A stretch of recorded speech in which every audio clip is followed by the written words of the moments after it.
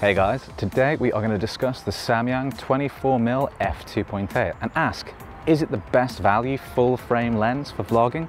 Or, like trying to have a lavish meal in a McDonald's, does cheap mean crappy? Let's find out. Thankfully, unlike McDonald's, this lens doesn't come with any increased heart disease risk or a terrifying clown man, so that is a good start. Everything we are going to cover is listed here. There are timestamps in the description, plus stick around until the end for conclusions and outtakes. And if you enjoy the video, then like, subscribe, and I would love to hear your questions or thoughts in the comments, just like I'm sure you would love to hear the basic facts about this lens. The Samyang has a list price of £250, but you will likely be able to find it for a bit less than this. Either way, it is among the cheapest lenses available for Sony full frame, and certainly among the cheapest options for vlogging. You get an f2.8 aperture, built-in autofocus, and a 49mm filter thread, all in a super compact and portable form factor, smaller than a hamster, and much less likely to poop in your hand. This is a prime lens with a 24mm focal length, but what does that mean for our field of view? For landscapes, the 24mm focal length you get in full frame mode will capture an expansive view, which is really nice for scene setting. Like my post-pandemic waistline, it's wide, but thankfully not wide enough to be really distracting. You can also switch to APS-C mode for a 1.5 times crop, giving you a 36mm equivalent view.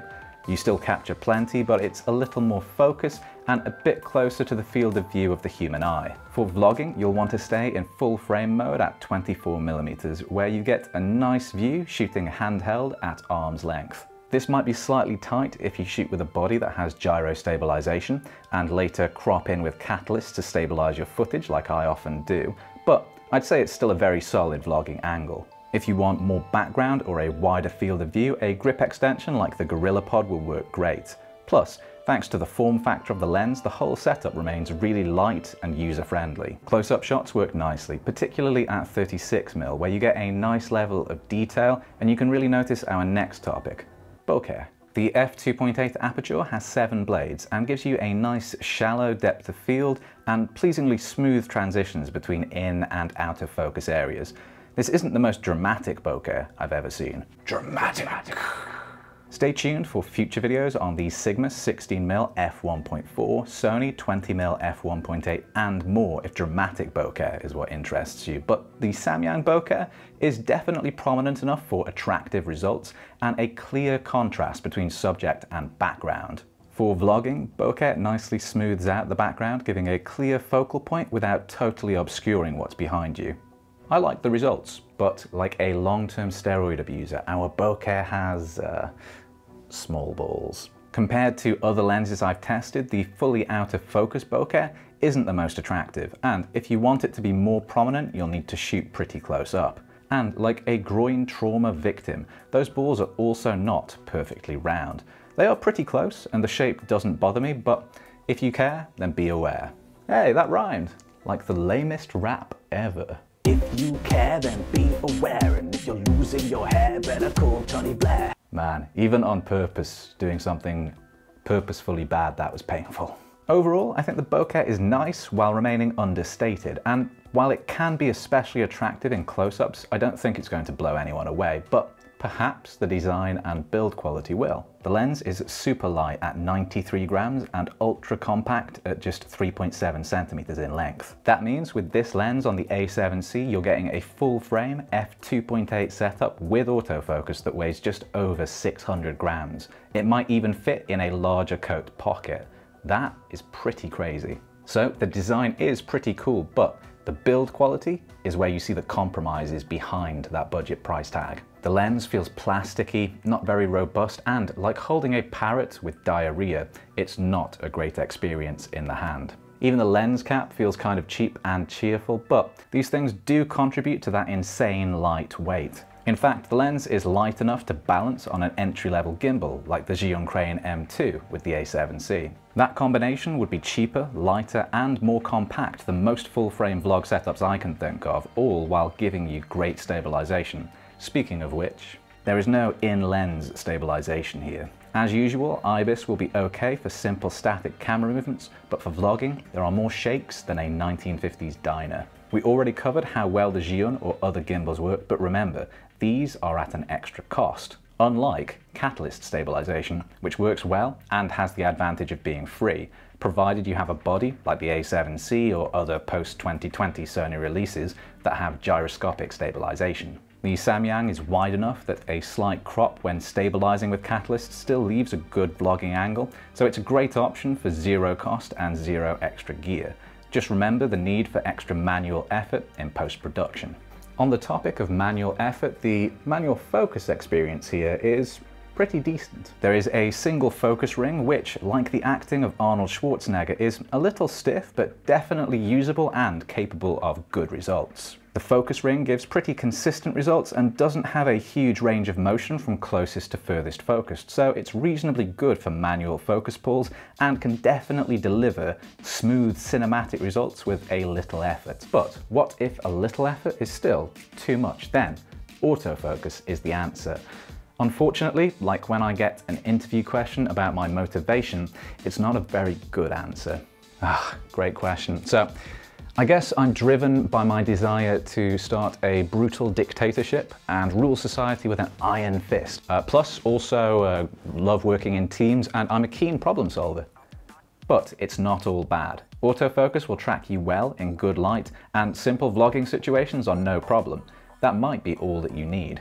However, as you can see here, it struggles a bit with rapid movement, so it's not great for fast-moving subjects, though I hope for your sake you don't normally move like I do here.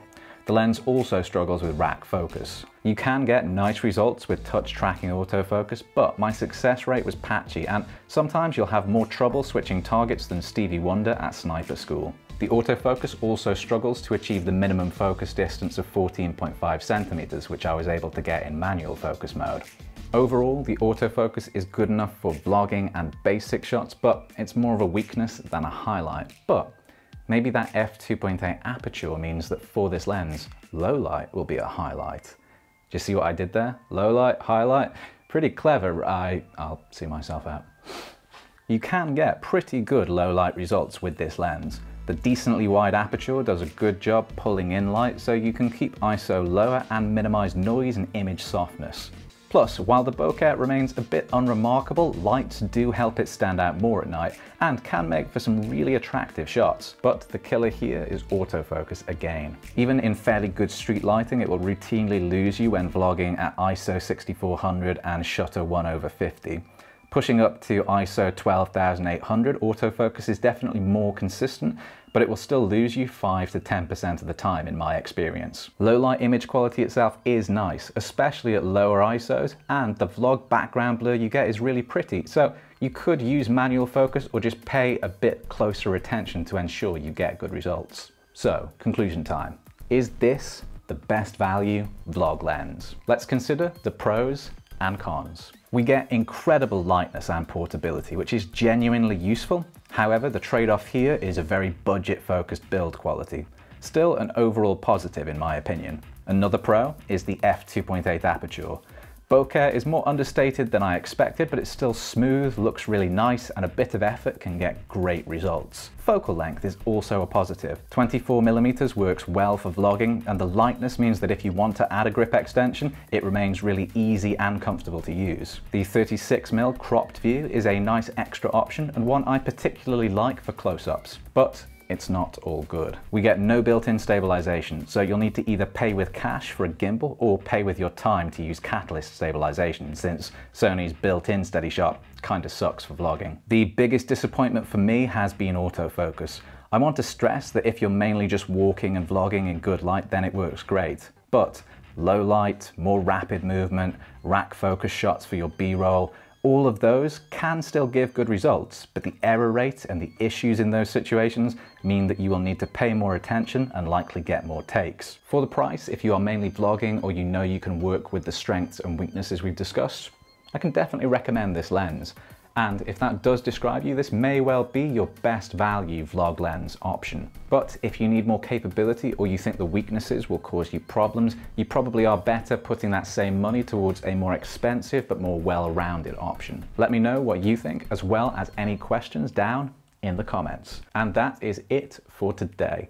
Massive thank you for watching, especially making it all the way to the end. If you enjoyed the video, then like, subscribe, and until next time, take it easy.